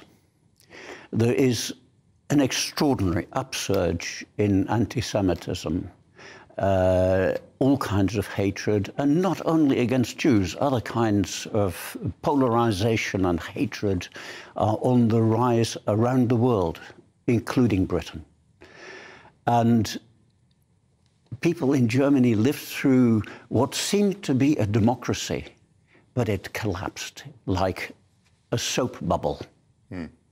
So the veneer of civilization is very, very thin, would be your analysis, I suppose. And any of us might be swept up in such a thing were the circumstances to present themselves. The frightening thing is that, indeed, very ordinary people get drawn into it. I mean, we're using this year a graphic novel by a German graphic novelist. It is called Irmina. And it is about a young German woman who goes to London to improve her English and learn typing. And she, at a party, meets a black man who is being treated insultingly. She leaps to his defense. She is a better than average person. She goes back to Germany. Her husband turns out to be in the SS. She doesn't ask too many questions. When shops are being smashed and synagogues burnt, she doesn't ask too many questions. And in fact, she parrots the Nazi slogans to her little son. And after the war, she goes back to being a normal person and, in fact, meets this black student she met in the 1930s, and they have a conversation. It is exactly about ordinary people and how nuanced and subtle the reactions are. But without those, Nazism could not have occurred. Rachel, tell me why it is important still to have Holocaust Memorial Day once a year. It is so important for us all to remember the 6 million men, women and children who were murdered simply because they were Jewish, as well as the thousands, millions of other people murdered by the Nazis for all different reasons, just because the Nazis didn't like them or want them. But on Holocaust Memorial Day, we also remember the other genocides that have taken place in Cambodia, Rwanda, Bosnia and Darfur, all examples of people being targeted, persecuted just because of an aspect of their identity. And we know that there are places around the world today that are still at risk. One of the advantages of the theme, Ordinary People, is that we are all ordinary people and we all have choices to make today. We know that thousands of people all around the country came together on Holocaust Memorial Day, which was on Friday. They lit candles, placed them in their window at 4 p.m. to create a national moment to light up the darkness so that we remember what happened, remember all the people that were murdered, and stand up against racism, anti-Semitism and identity-based hatred today. I didn't know that Holocaust Memorial Day also applied to these other genocides, and I personally am delighted to hear that, because I could see otherwise that the criticism would be, you know, why focus on one genocide and not the others? So that is excellent news. How important, how widespread, Rachel, is Holocaust denial at the moment? Unfortunately, Holocaust denial is very much on the increase, not only denial but also trivialisation. Social media platforms make it very easy for people to post anonymously, and also fake news, it's quite difficult for people to fact check. They sometimes share information without checking it. And that's why it's so important that we listen to survivors like Martin while they are still with us and hear their testimony from their mouths, their own words, and that we learn from them and remember it so that we can stand up against identity-based hatred, against racism, against anti-Semitism. What does polling tell us about how widespread Holocaust denial is now? Do we know how many people simply disbelieve? I think there was a Dutch poll that happened recently. I thought it showed a quarter of some age group as being... Do you know the statistics? Millennials, something like 38% didn't know how many people had died in the Holocaust, even remotely. A quarter of young people below about the age of 30 thought the Holocaust had not occurred. And there was a whole list of statistics, a bit complicated to remember, but it was in the Times, yes. And deeply shocking. Now, Julia Boyd, Let's, for a moment, talk about your book, A Village in the Third Reich. What was it you did in that book? Well, I did exactly what Martin's been talking about. At least I tried to present a more nuanced picture than the one that I grew up with, which was, you know, basically just monsters and heroes, and there was nothing in between. And The Village proved to be a very good study for this. At first, I was worried that because it's right down on the Austrian border, it was too far away from the centre of action to be meaningful. But there really wasn't a single aspect of the war that you couldn't look at through this small Bavarian village's perspective. And, of course, The Village had people across the whole spectrum. At one end, there were dedicated Nazis who remained so unto the bitter end, and at the other end, people who hated the Nazis, and in the middle, people who might have started out as very enthusiastic Nazis, but when they saw the real colour of the regime, changed their minds. The trouble was that you couldn't really change your mind. The grip of the Nazis was so intense. Their tentacles went into every last corner of German society. So if you woke up one morning and said, oh, I don't like the Nazis anymore, I'm going to protest, you'd have ended up in Dachau. And even if you were very brave, what about your family, who would have been left destitute? So it is a more nuanced picture, as I say, than the one that I grew up with. And I think looking at one village, certainly it's helped me to understand better the inconsistencies that Martin was talking about just now. You know, you can do a good thing one day and then do a terrible thing the next. It's just all so complicated. But that, of course, doesn't take away from the total evil of the Nazi regime. Sorry. No, not at all. But, for example, tell me a little bit about the mayor. There was a mayor of the village. Well, take it up from there. Well, Ludwig Fink is a very good example of a person who started out very enthusiastic about the Nazis, partly because Germans were so humiliated after the First World War and with the Treaty of Versailles. And along comes Hitler, who says he's going to put Germany back at the top table of nations. And many people were seduced by this. But Ludwig Fink, who was the mayor of Oberstdorf, was basically a decent human being. And after a while, he saw that Hitler was not going to calm down as many people had thought once he got into power.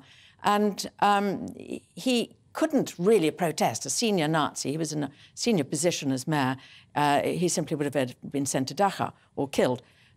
So he did his best to mitigate the evil as much as he could. He protected the Jews. There were very few, but the few Jews living in Oberstdorf. He protected the nuns. He did what he could to protect people from the worst excesses of the Nazis. And, of course, ordinary people suffered, even if, in terms of the Holocaust, they were simply bystanders and witnesses. But from that village, many of the young men, of course, died. Yes. And, you know, the big question is, how much did ordinary Germans really know? And even in little Oberstdorf, right down on the Austrian border, 100 miles away from the nearest big city, Munich, people knew, I'm sure of it. For a start, the young men were coming back on leave.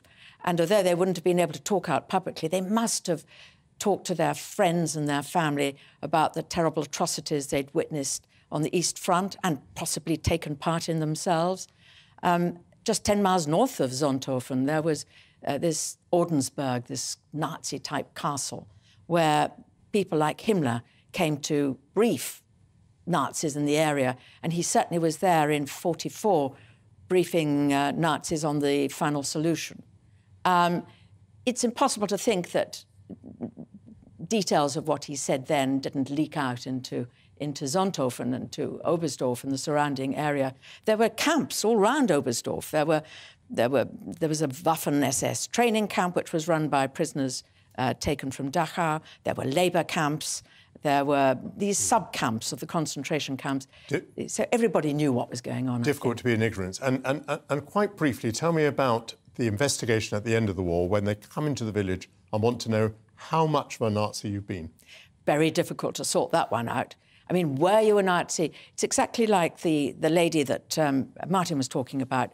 Were you a Nazi if you made Nazi... If the headmaster, for instance, made robust Nazi speeches in the school, but he protected the Jewish children in the class. He wore an SA uniform, but he tried hard to keep a sense of humanity in his school. It's a very mixed picture. Of course, there were the out-and-out Nazis, and too many of them were let out. But there were people who, as I say, are part of this slightly inconclusive mix in the middle. One day they were a Nazi, the next day they were behaving like decent people. Martin, what's your reaction to that picture that Julia paints of a particular village, probably quite typical of what was going on in Nazi Germany? Well, in immediate post-war Germany, as a German citizen who had been involved in Nazism, you could go to the town hall and get a Persilschein, a Persil certificate. The advertising slogan for Persil washing powder was "Persil washes whiter." You could clear your name. Yes, and these people entered normal life and administrative and government roles, yes. I don't know how many Holocaust Memorial Day commemorations you've been involved in, but was this one for you special in some way, Martin? Very special indeed. It's a turning point. The turning point is from the talking about the extremes and leaving an impression of something that is either completely black or completely white, to an approach which provokes questions about everybody. Yeah. Well, this has been a very nuanced discussion and an absolutely fascinating one. Dr. Rachel Sentry, Dr. Martin Stern, Julia Boyd, thank you very much to all of you. Coming up, the doomsday clock ticks ever closer to midnight. Are we really 90 seconds away from doom due to nuclear weapons? That's coming up after the break.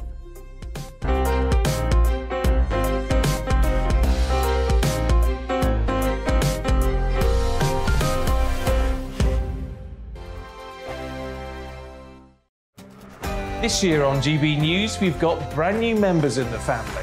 Join us. Across the entire United Kingdom, we cover the issues that matter to you. GB News will always stay honest, balanced and fair. We want to hear whatever is on your mind, and we don't talk down to you. The establishment had their chance. Now we're here to represent you. Britain's watching. Come join us on GB News, the People's Channel. Britain's news channel.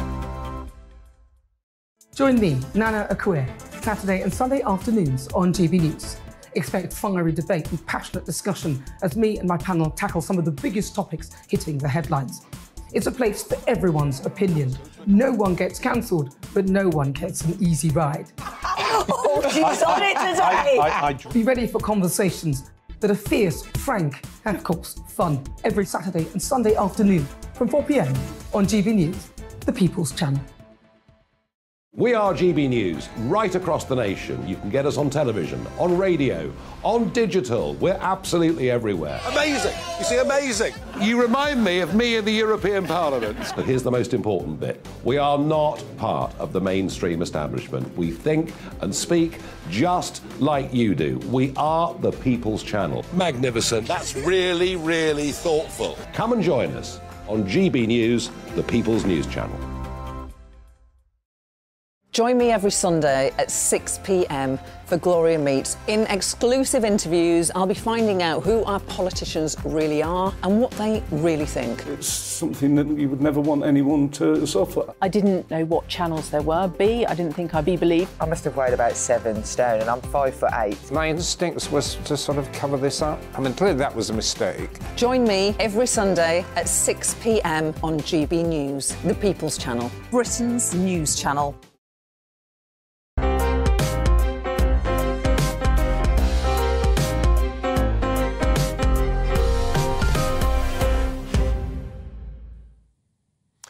Welcome back. This week, the so-called doomsday clock moved closer to midnight than it has ever been. A panel of scientists and Nobel laureates, collectively known as the Bulletin of the Atomic Scientists, created the clock in 1947 to highlight the danger that humankind could be destroyed by the proliferation of nuclear weapons. Well, the clock is now warning that we are at the moment of greatest risk following Russia's invasion of Ukraine.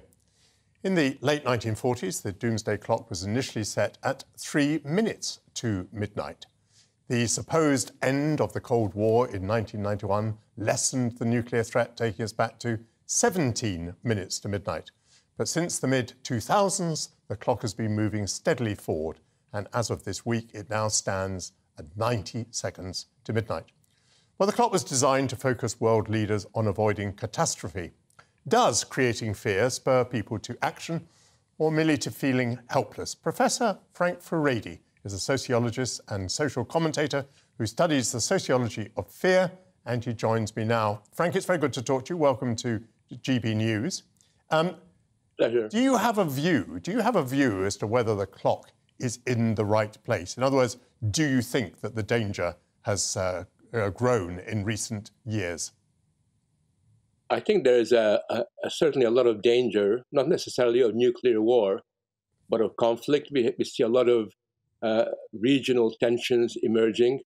For example, people are focused on Ukraine and Russia, but on the eastern borders of Russia, there are conflicts with Kazakhstan. There is conflict between Tajikistan and surrounding nations, Azerbaijan and Armenia. So we are living in a world that is prone to conflict, and there isn't any kind of global mechanism for limiting these kind of conflicts from erupting and becoming far more dangerous. I think that's what we should be concentrating on, rather than this continuous fantasy of nuclear war, which has been an obsession of these scientists since 1947. And if you simply are worried about the end of the world, what you're doing is almost creating this kind of quasi-alarmist, religious kind of, the world is coming to an end kind of scenario, which basically distracts people from facing the real problems. And that's why I don't particularly find this metaphor of a ticking time bomb or of this doomsday clock particularly persuasive. On the one hand, as you say, it's focused on nuclear war, which it might be the wrong sort of focus to have. As you say, maybe we should think about conflict in a broader way. But has it also, to some extent, been, as it were, adulterated because it now contains elements of, climate catastrophe and things like that? Well, it has. You have to remember that in the last 25, 30 years, the number of what they call existential crises has increased. So we're told that, we're going to blink our eyes and it's going to be end of the planet. We're told that we have a demographic time bomb as well, that we're going to be overtaken by far too many humans. So we have water shortage is going to create a major problem, a catastrophe for us. When you look at the number of projected catastrophes, there's quite a lot of them, and it's become almost a kind of pro forma way of making claims about the future, basically saying that unless you do something, the world's going to come to an end. And I think that kind of alarmist scenarios that are being created create the impression of helplessness, either of helplessness or of disinterestedness. Because if you heard these claims before, you're just going to switch off. Well, you see, that's what's interesting, because, here is the clock apparently closer to doomsday than we've ever been. And yet, let's face it, we're not very worried about it as a whole. I mean, it's not part of today's news bulletin, is it? We're focused on the resignation of a government minister here in the United Kingdom. So whatever the doomsday clock is saying, it's not what people as a whole are feeling. You're right. Not in relation to nuclear war. A lot of young people have become addicted to this climate catastrophism. And when you talk to 12, 13-year-olds, a lot of them actually believe that this is a clear and present danger. And I think that's a problem, because it basically means that young people are growing up, instead of thinking about their own future, what they can do to make things happen, are fixed on this possibility, which then becomes an excuse for not doing a lot of things. Because if it's going to happen so soon, well, what's the point of trying? What's the point of doing sort of stuff in your life that's going to make a real difference? So it's very, very unhelpful. But I think you're right. I was involved in an EU project 5 years ago, where we looked at every single fear that's around, every kind of alarmist fears, and we found that none of the high-profile media fears like global terrorism or global climate change, none of those things were top of the list. What people were really worried about, old age pension, they were worried about having a good economic life, they were worried about whether their children was going to have a job or not. So there were these mundane fears of everyday life that actually preoccupy people, rather than what you see in the headlines. You talked about the damage to young people of fearing catastrophe and therefore, as it were, giving up on their on their lives. Would you accuse some people of weaponising catastrophe theory? Are there some people with an agenda who push the idea of catastrophe? I think so. I think a lot of the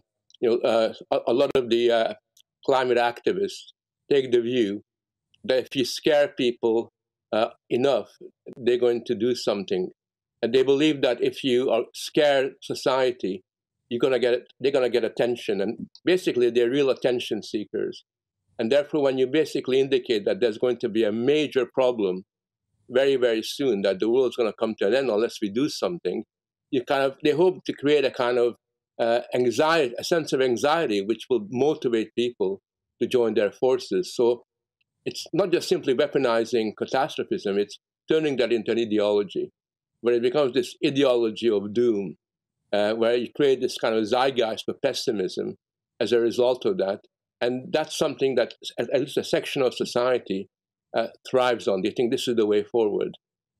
The ideology of doom and the zeitgeist of pessimism. Thank you very much, Dr. Frank Furedi. Coming up, it's 60 years since the spy Kim Philby disappeared, defecting to the Soviet Union. Do we still have spies amongst friends? Coming up after the news headlines, which are read by Bethany Elsey.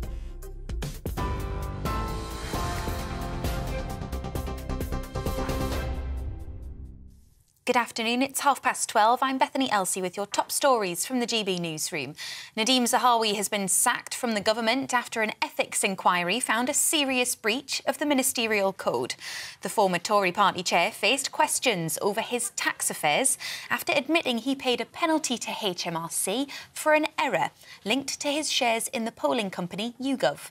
In a letter, Mr Zahawi assured the Prime Minister he'll continue to support the government from the backbenches in the coming years.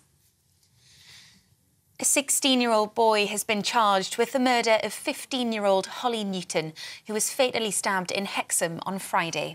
Northumbria Police says Holly was taken to hospital, where she later died. A 15-year-old boy was also injured in the attack. He remains in hospital, but is in a stable condition.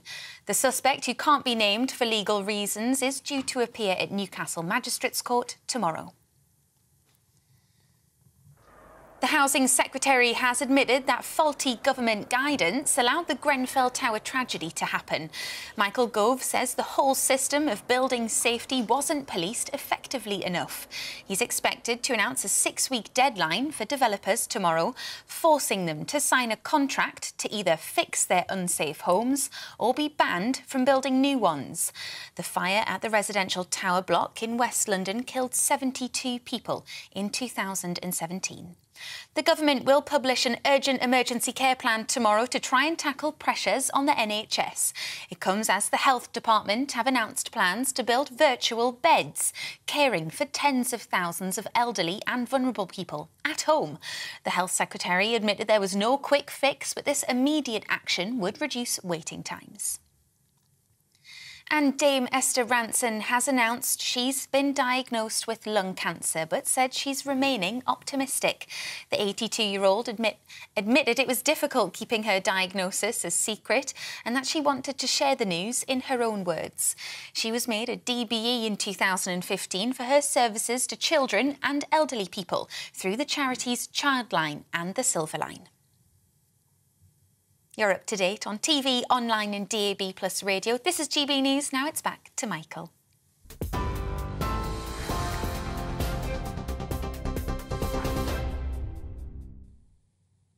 Thank you, Bethany. It's 60 years since Kim Philby disappeared in Beirut to resurface in Moscow.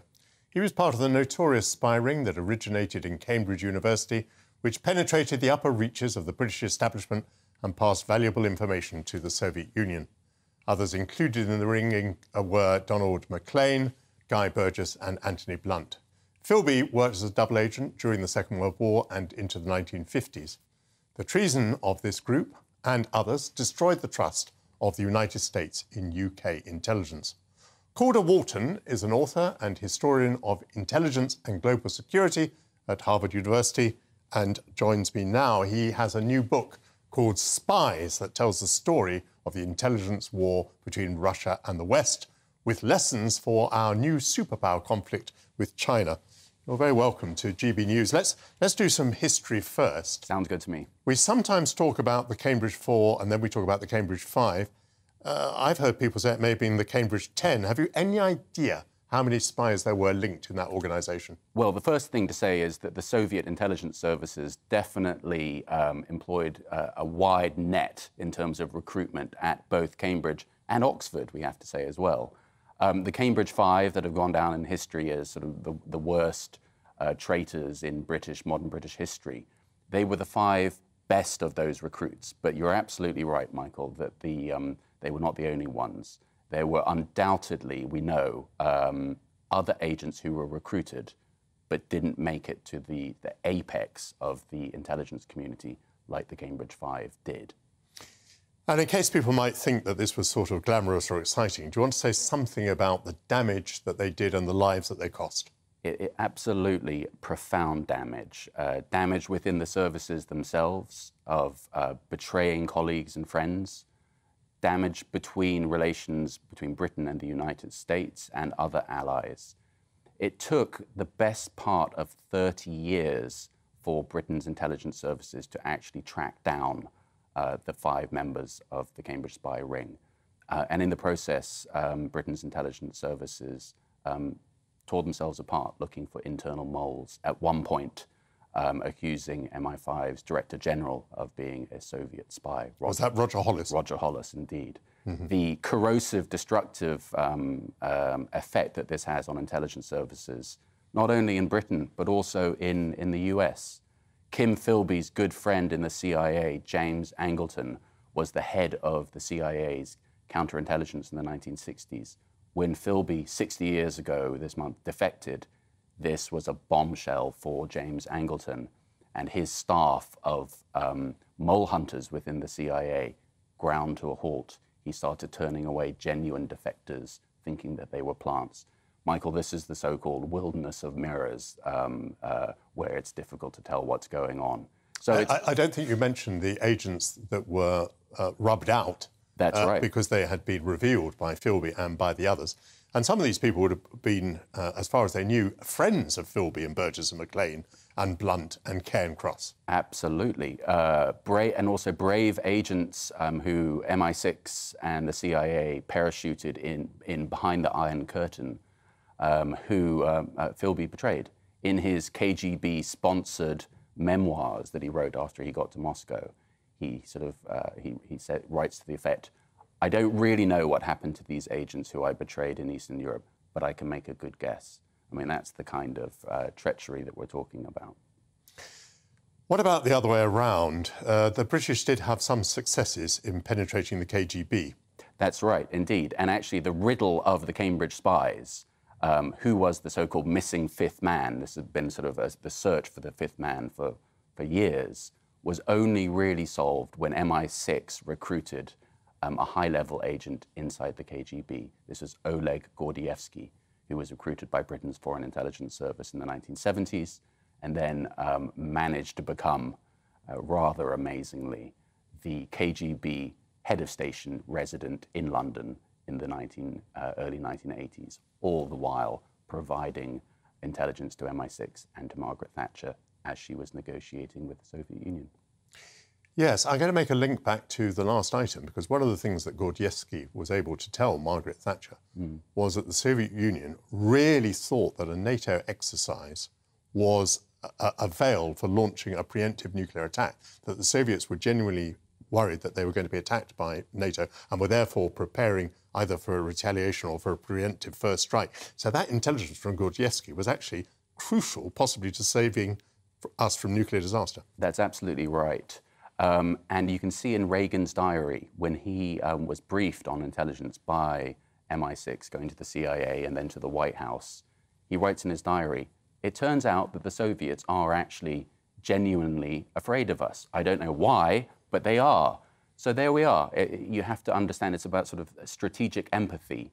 And you can then see it in Reagan's foreign policy, where he goes from talking about the evil empire to then actually being alerted and saying, they are genuinely afraid of you. And if you keep banging this drum, it's only going to make matters worse. And what does he do? He tones down the rhetoric. And that's the beginning of a a Reagan détente, if you like, with Gorbachev, which then ultimately led to the collapse of the Soviet Union. Lots of books have been written about spies. Yes. I'm wondering why you've written another one. What have you brought to the table? Well, the exciting thing is about studying this subject now is just the volume of records that are declassified. And Michael, I've actually seen your name in the 1990s in Ministry of Defence records that were released just last year. So this is really, there's too many records to work with for just one person like myself. So what am I able to bring to the table? New records, new insights into operations and failures, but then also the broader context. And my book, in summary, says that for 100 years and counting, the West and Russia have been engaged in a clandestine war.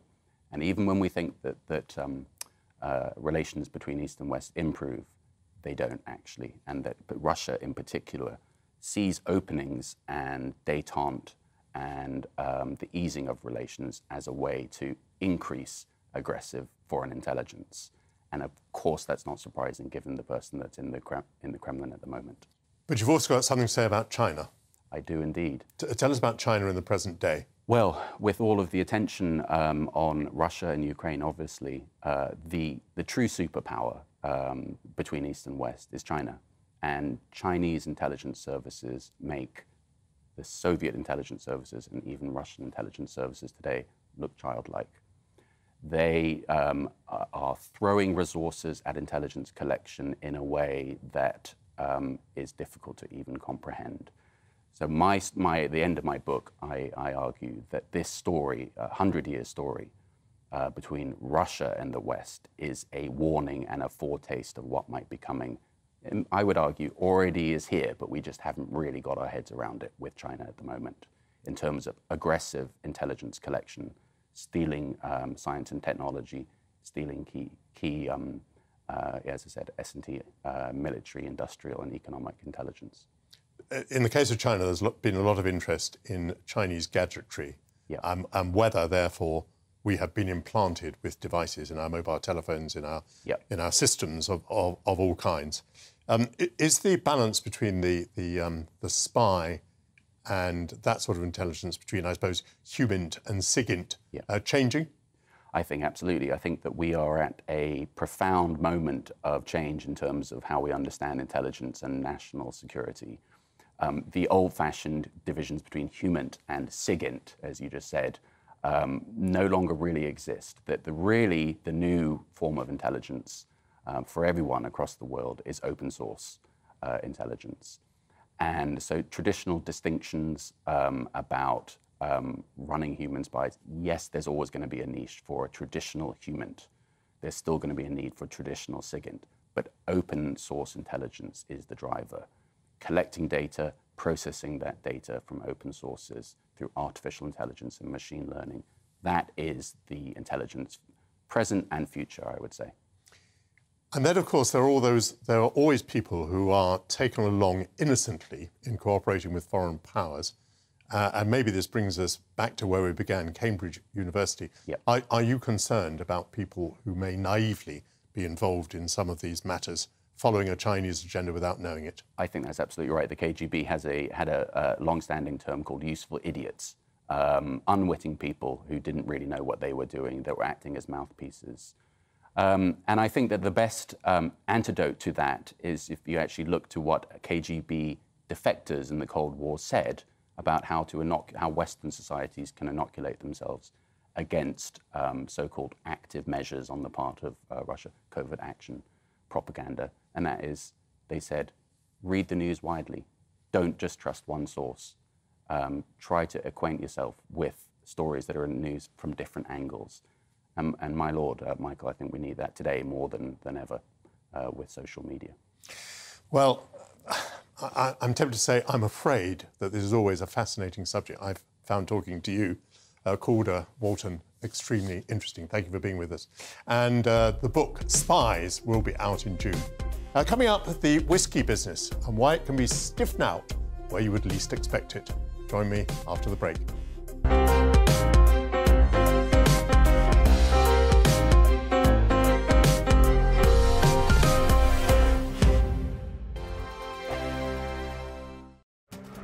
This year on GB News, we've got brand new members in the family. Join us. Across the entire United Kingdom, we cover the issues that matter to you. GB News will always stay honest, balanced and fair. We want to hear whatever is on your mind. And we don't talk down to you. The establishment had their chance. Now we're here to represent you. Britain's watching. Come join us on GB News, the People's Channel. Britain's news channel.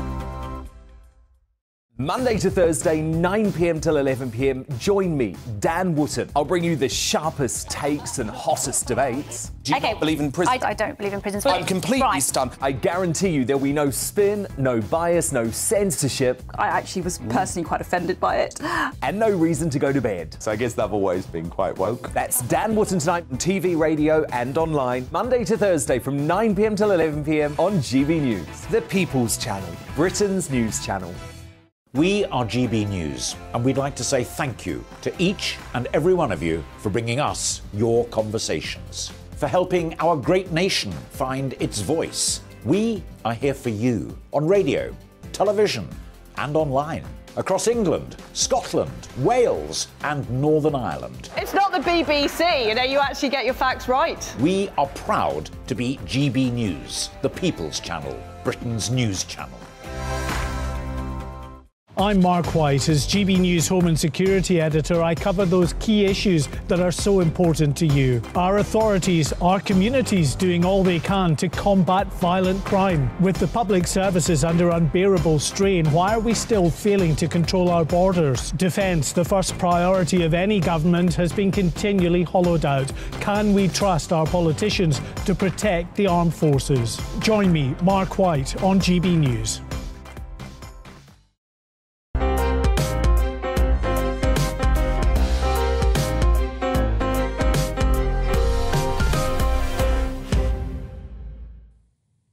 Welcome back.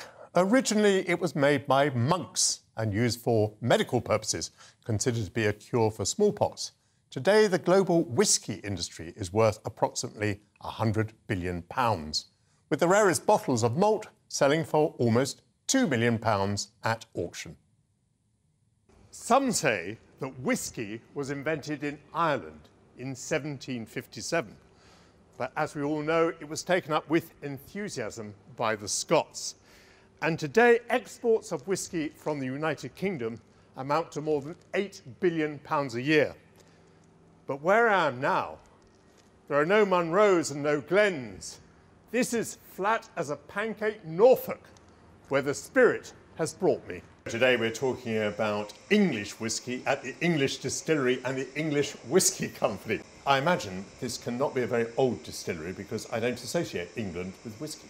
We started in 2005. My father had a dream, having been a farmer all his life, to turn barley into something more useful, as he put it.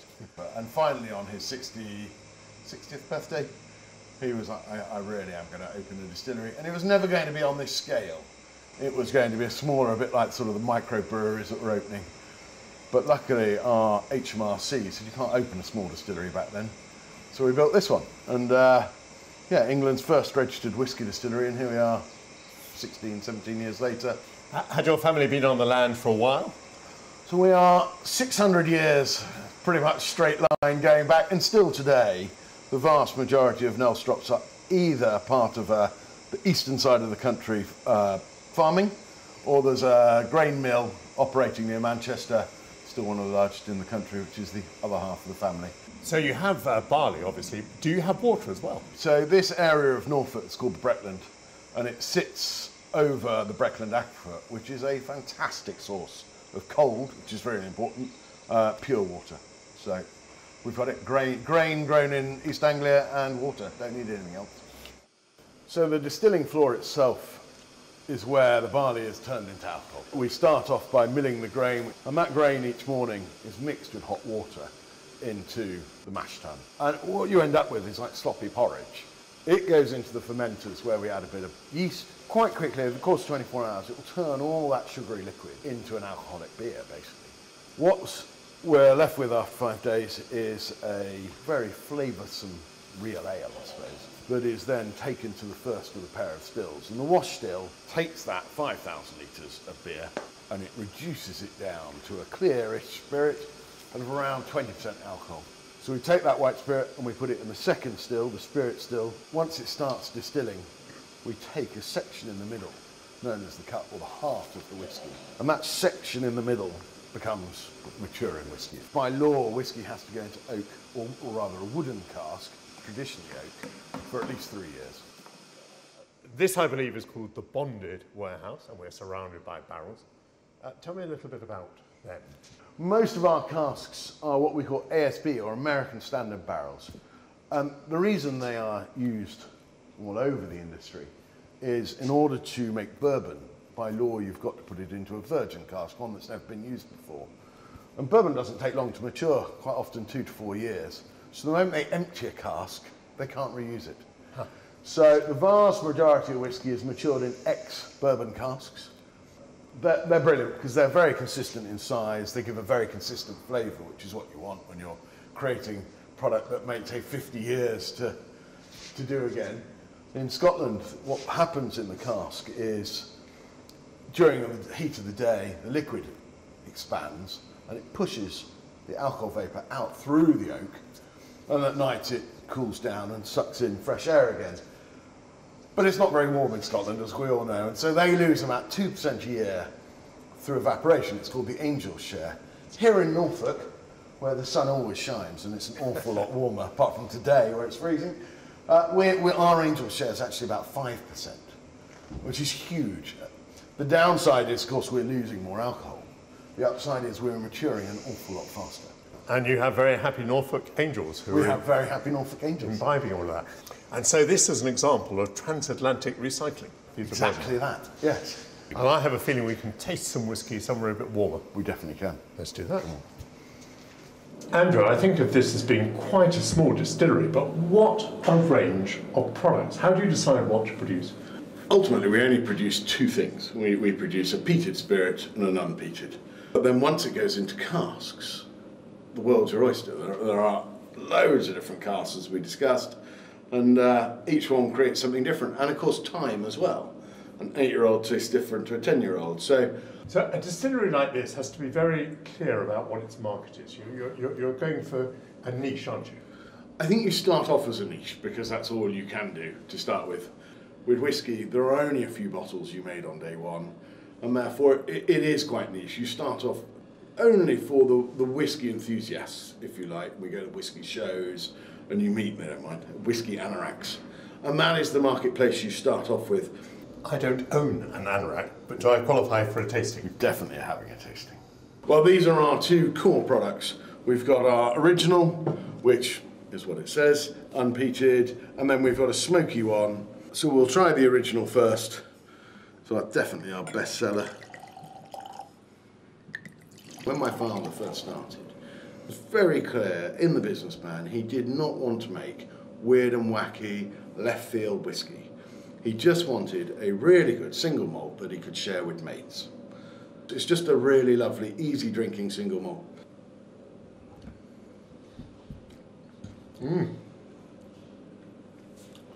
Oh, it's incredibly soft and smooth. It is very easy drinking. It rolls around the tongue beautifully, doesn't it? Yeah. Oh, what a lovely whiskey. Tell me about peat. I think I'm going to like it even more with peat. Fine. But where does the peat suddenly arrive from? When we ring our maltster, we order peated or plain malt. But they still do it the same way, and they're still burning a traditional peat fire, and that smoke goes through the barley, and it stays in the barley until it gets to us, and it then stays in the liquid all the way through the process.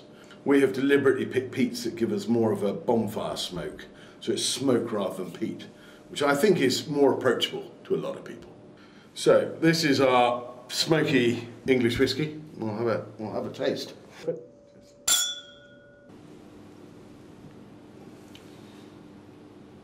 For Pete's sake.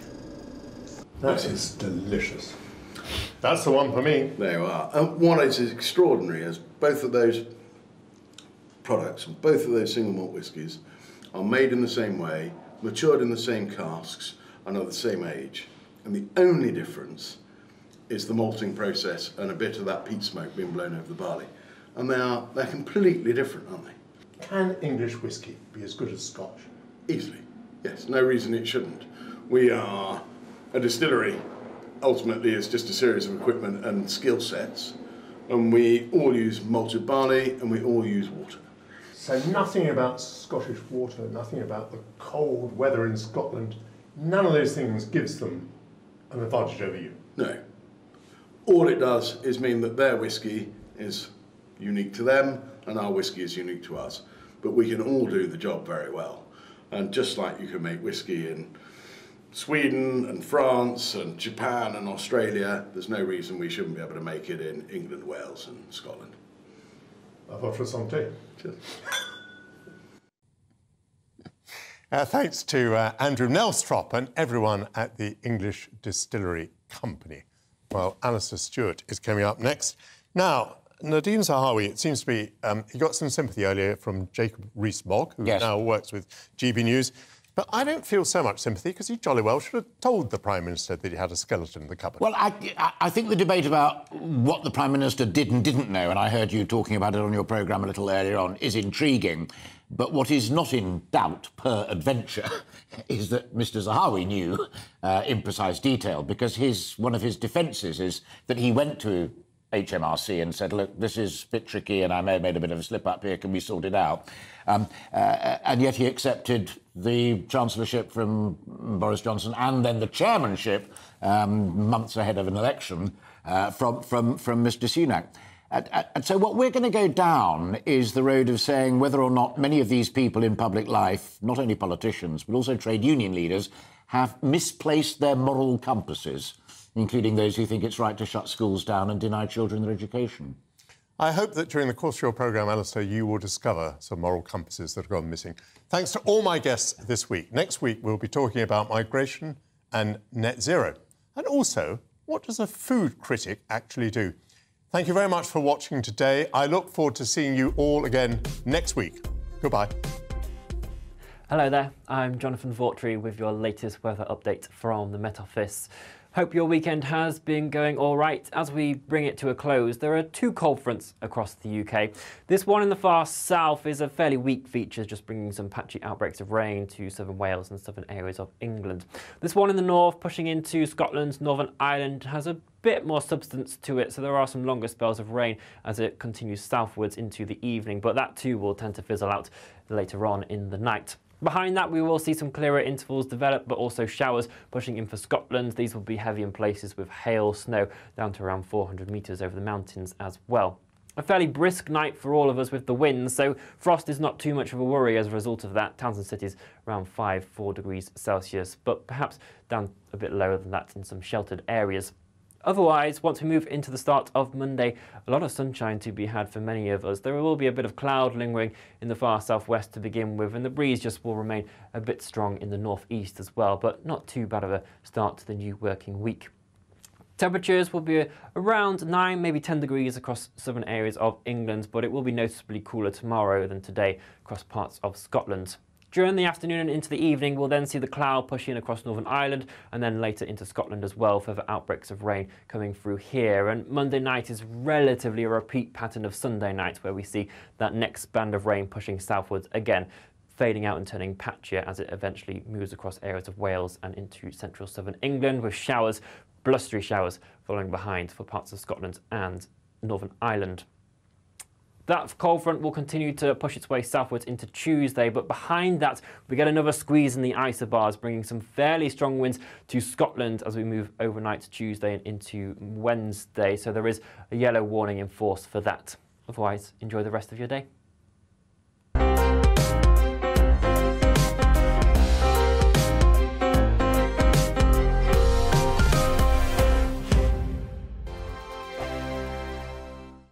He's the king of breakfast TV, and he's back. Eamon Holmes, back on the TV Surprised with me this morning. Even remember my name. I know, it's been 4 months. You have holy water by your bed? Oh, yes. Oh, already to bless. Yeah. Oh, Eamon. Oh.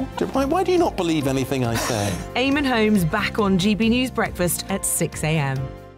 Every weekend, it's Mark Dolan Tonight. Bigger and better, starting at 8 p.m. Friday and Saturday. Can't be too safe. Bring it on. Has there ever been a more innuendo feature? And Sundays, we're on at 9. It's ridiculous. Just get on with it. Maybe you should get a proper job. Only on GB News, the People's Channel, Britain's news channel.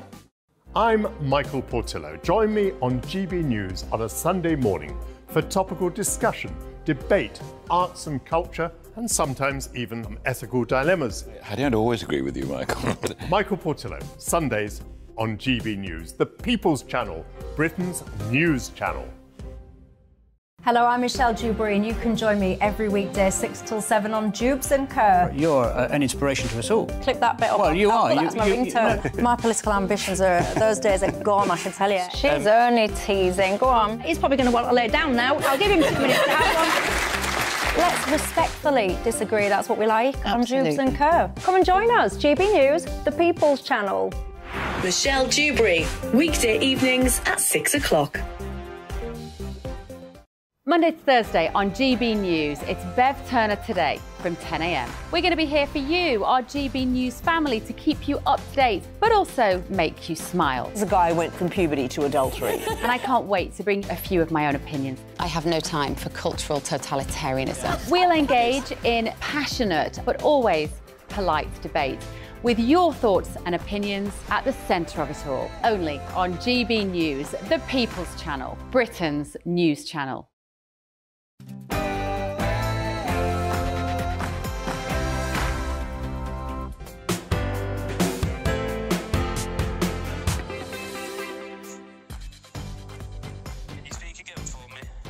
Stuart, and for the next 2 hours I'll be keeping you company on TV and radio with the stories that really matter across the country. We have plenty coming up, as always, including morality in politics. Do the people in power, not only in politics, but even